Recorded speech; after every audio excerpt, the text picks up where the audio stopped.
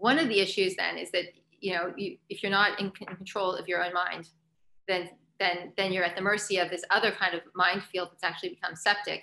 And you have a dirty mind, you have a septic mind, an insane mind, a not clean mind, and you're connected from source. But then you're also going to be doing things, and this is really important here, you're going to be doing things that sell your soul.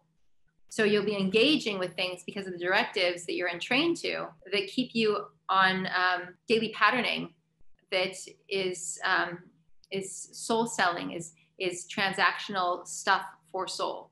By taking your mind back, you can redeem, you can start buying back your soul. If you haven't gotten your mind back into your own possession, then you can't start redeeming your soul.